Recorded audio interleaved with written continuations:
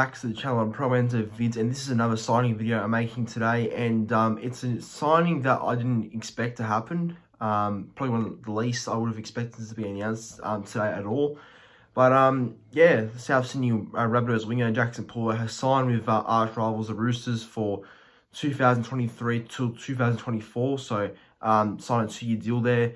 It's not confirmed yet, but it's going to happen. It's already been reported in many sources, and the Daily Telegraph obviously never really wrong with what they report. So yeah, no, look, he's going to be joining the Roosters next year, and it's funny it's funny first of all because yeah, jumping ship to your rivals is obviously not a good look for yourself, especially when you're at the club that has a big rivalry with another club and you jump ship to them. It's not going to be a great look when you leave them, and it's going to leave a pretty bad stain, in my opinion, amongst the playing group. I reckon it may not, but I just think that's the impression you get when one player leaves one club to go to the biggest rivals after. So yeah, well, look, I don't think he's going to start for the Roosters in any way. I think Jaxson Paulo is going to go there as depth only. He might get some games there, which he probably should, but yeah, look, I don't think he's the first choice winger, centre, whatever he'll play there. I think he'll just be decent depth, and I think he is decent depth. You know, I don't think he's a bad player. Now, look, I know he was criticised very heavily against the Panthers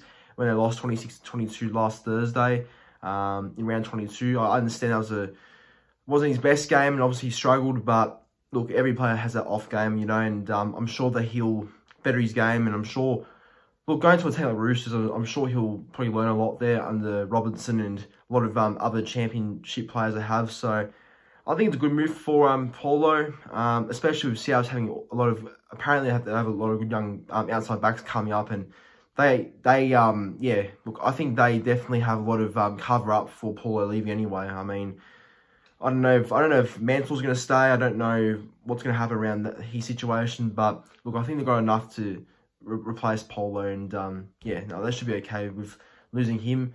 But yeah, as for Roosters, don't expect him to start, but I'm sure that he'll go there to get more experience, and I'm sure that he'll provide good depth across the back line. I have no doubt about it. But yeah, interesting signing, but don't mind it, in my opinion, for the Roosters. But yeah, anyway, what do you think about the signing? And yeah, hopefully you enjoyed the video. Make sure to like the video, subscribe to the channel, and comment your thoughts and feedback on the signing.